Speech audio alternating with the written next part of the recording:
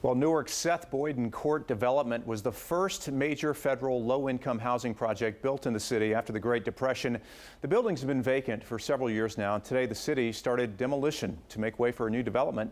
News 12's Brian Donahue watched along with longtime residents for whom it was an emotional sight. Newark Mayor Ross Baraka mans the excavator as it takes the ceremonial first chunk out of the Seth Boyden Terrace housing project's demolition. Everything goes today for us, everything. All the memories, all our loved ones that we lost down here. We lost a lot of ones down here. Myra Vasquez, born and raised here, she's moved onward and upward, but like the several dozen other former residents who came here today, Seth Boyden projects still a part of them. Good memories, bad memories, you know, it's all an experience. You know, we learn from it, so, you know what I mean, it made us who he is today. Opened in 1941, the 530 apartment complex was one of the first of the massive federally financed public housing projects that would, in many ways, come to define this city, nicknamed Brick City because of them, in the second half of the 20th century. A few dozen former residents showed up to say goodbye to the place.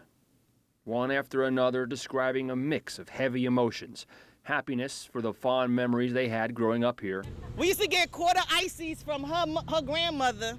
Sadness for those whose lives were claimed or derailed by the drugs and violence that eventually took hold. The people was afraid to come here, but to us, this was home, this was family. And lastly, gratitude for having outlasted the place itself, for having survived and been made stronger for having lived it. Always felt like a privileged project kid. It gave me my grind. Definitely.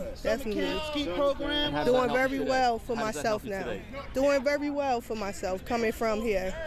Former Mayor and U.S. Senator Cory Booker likes to say the term Brick City really reflects Newark's people, strong, resilient, and enduring like the bricks themselves. Today, the politicians gathered to tout plans for a new housing and mixed-use development here. Because we want to revitalize, repurpose, transform this whole neighborhood. But as those who grew up here gathered a few bricks to take home as souvenirs, it became clear what they were here to commemorate.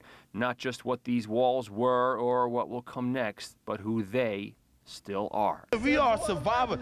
This is deep. I don't think y'all understand, man. Like, a lot of us, the way we live, we really wasn't supposed to make it this far because that's what they expect this type of atmosphere to do to people like us. But we made it. I'm Brian Donahue. That's Positively New Jersey.